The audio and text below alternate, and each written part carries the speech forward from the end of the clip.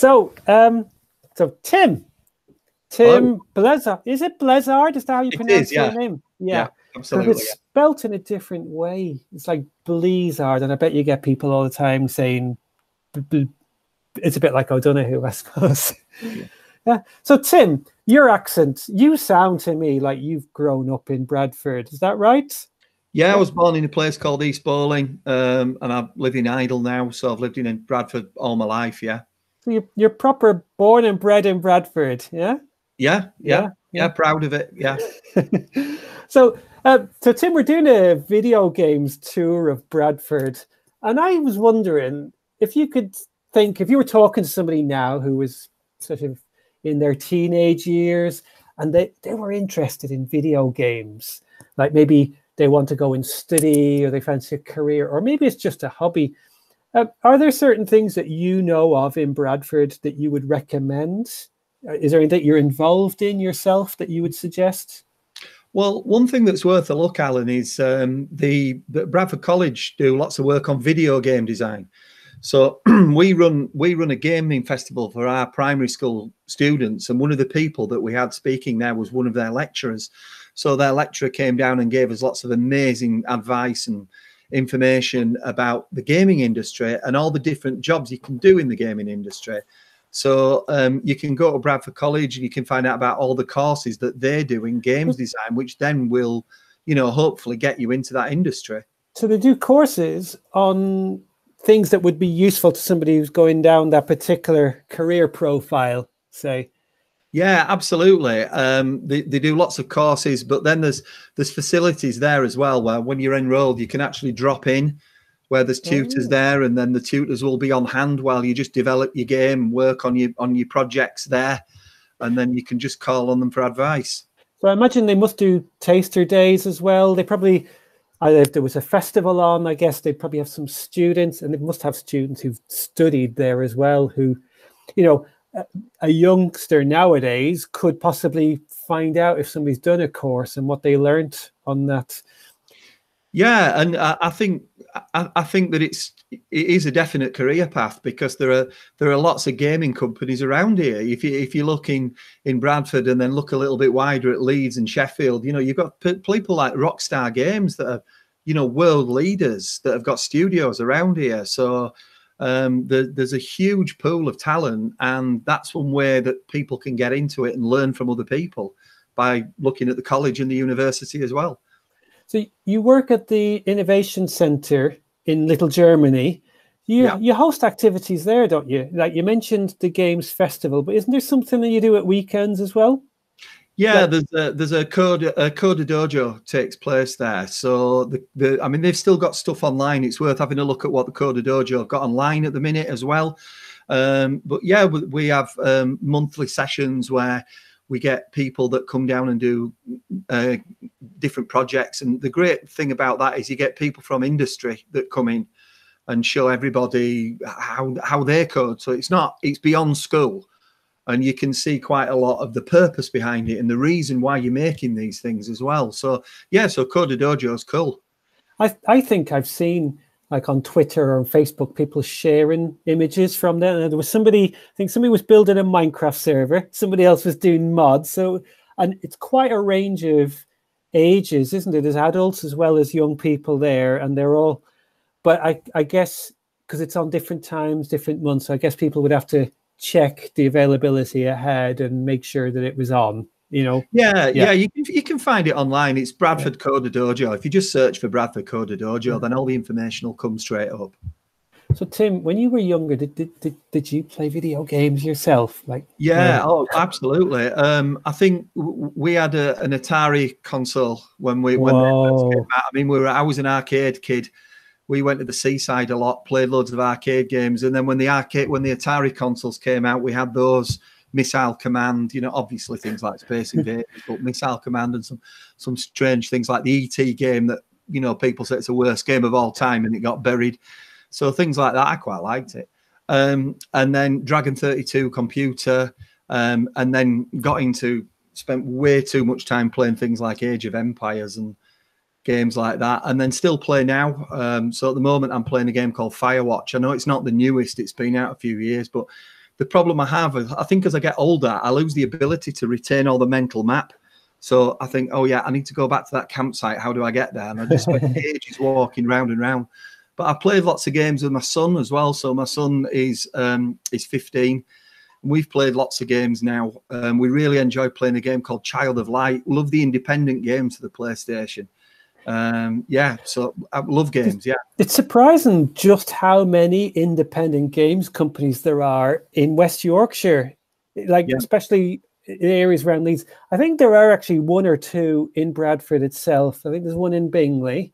I'd have to check because people move, don't they, from time to time, and at the moment there's a lot of people working from home. Is there? Am I right in thinking there's a game studio in Kirkstall or something, or am I confusing that with something else? There's a place in Kirkstall called Arcade Club. So this guy started off. I think he's from Bury. He's from your side of the Pennines, and he started collecting old arcade games, and then so these are like the big cabinets that you put coins in to play. Yeah, like Pac-Man and Space Invaders. Yeah, absolutely. And I think his wife got fed up of him actually taking up loads of room. So he then got a warehouse and started filling that up. And then he decided, well, why don't I charge people to come and play these games? And he's got, I think it's 4 floors now in Bury, the one. And he's opened one at Kirkstall, not far from Kirkstall Abbey. So it's just over the border from Bradford, and you pay something. I can't remember how much it is. It's not much, but then you can play games for like 5 or 6 hours, and it's brilliant. So we go then relive my childhood. But for people that want to get into game design, it's just great to look at all those different examples, because you've got loads of genres, and you can just pick up all those ideas from people. So yeah, Arcade Club's great. Oh, and they do food and drink as well. Oh, that's handy. Yeah. Do you know, one of the things I think is like the jewel in the crown of Bradford is the fact that we host the Yorkshire Games Festival here every year. Have you ever been to that yourself, or are you aware of what happens? Yeah, I've been to a couple of events. I think one of the things my kids really wanted to go. They wanted to go see some YouTubers a couple of years ago called Yogscast, that were talking about how to become a YouTuber. And I remember all these exciting kids that just think that you sign up and then that's it, and you're a YouTuber for life. And these guys started up by saying, have a backup plan, have a plan B, and also be prepared to work so hard. And you could just see everybody in the audience go, oh. But yeah, it's great. And they get some real talent, don't they? They get some they get some real big hitters from the industry to come and talk, BAFTA winning game designers. Well, I was looking earlier, there's a whole playlist of interviews that they've recorded over the years, and not all of the presenters sound like they're from this part of the world. They sound like there was people who come up from America, people coming up from London, Silicon Valley, So, I mean, it is amazing that all of this happens in Bradford.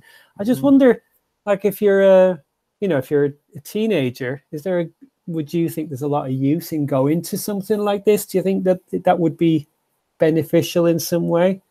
I think, yeah, because it's got to be, because if you've got some of the finest minds with some of the brightest ideas coming together on your doorstep, and you can ask them questions, then, what's not to like? It's just amazing that they've actually got something that any city anywhere in the world would be proud and honored to host, to take place here. It's brilliant. If you want to be in any kind of creative industry, even if you're not wanting to be into game design, but if you want to be any creative industry, you can learn things from these people by going and seeing the creative process that they've gone through to make the award-winning content that they have. Yeah, definitely.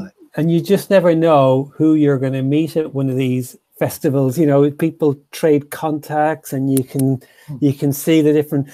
In fact, I remember when I was there last year, they were showing some early releases of things. You weren't allowed to take photographs of it because these things were not yet made public, like consoles and games and things like that. Tim, it's really lovely chatting to you. One of the things that I remember, every time we meet, you always come up with really good practical suggestions. So when you were talking about the Games Festival before, I do hear some people say, oh, you need Unity, or you need to be learning all about using this game engine.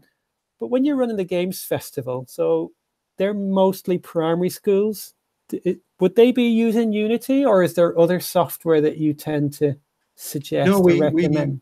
Yeah, we mainly use Scratch. We've used other things like Kodu, and we've used an iPad app called Tickle as well. So people can design everything as well. There's another one that's completely gone out of my head that I'll have to tell you about later. You'll have to put a caption on that when I tell you what it is, because it's gone out of my head that we've used as well.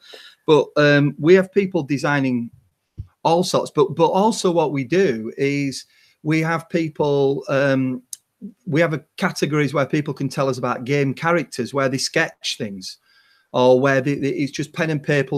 So it's like an abstraction for a game idea that people come up with, because I think that spark is great. I mean, if you go on somewhere like Steam and you look at the games that people make on Steam, it's just amazing. There's everything, and sometimes the coding will come if you've got the creativity. And you've got that, then you can go. That's the reason to go and find out how to do all those other things. So I think there's a lot to be said for that. But we did have a lot of fun the last gaming festival that we had, because we had huge games where we had kids as human controllers. So we played Breakout. Do you remember Breakout? Yeah, you have the bouncing ball, and we had Breakout, and we had it wired up to a makey. So we had on one wall we had a silver pad, and on the other wall we had a silver pad, so the kids had to run between them and touch them while they were holding an earth wire to make them work. And then we had 60 kids all working. Yeah, I know. Yeah, we had 60 kids all working together on 2 maze games running at the same time. So it was a race to actually, but we had a teacher high-fiving in the middle to actually get around. So it was just awesome. So I can't remember what your question was, but I just wanted to mention. Well, there was 2 things there that you made me want to respond to. One of them was you mentioned Scratch, and I think there's a real problem with Scratch that people just underrate it. They don't. And if you think about the games industry, there are so many different disciplines. So there's people who physics is their thing, all about how objects move and interact with each other, and they're not busy designing characters and landscapes. They're thinking all about how to make these games as realistic as possible. And then, of course, you've got people who are fantastic artists. They pick up a graphics tablet, and the stuff that it's so realistic, the things that they can create.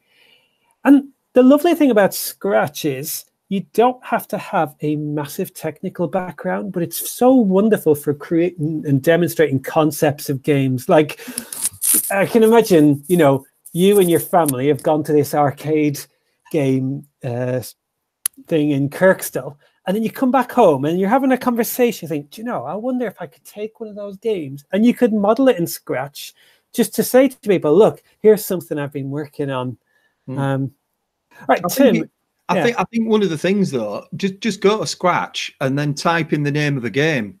Just go to the website, type in the name of the game, see all the other versions that people have made. And then you can go in and you can have a look at the code if you want to, or you can just play the game. Well, that's one of the reasons why Scratch is called what it is, because it from hip hop, where you take other people's work, you remix it into your own. Yeah. Okay. Tim, it's always so lovely to chat to you. So we're going to go off and explore other areas of Bradford that young video gamers might be interested in. But thank you so much. And we'll take on board some of those tips that you've mentioned. Have a lovely day, and speak to you again soon. Nice to speak to you, Alan.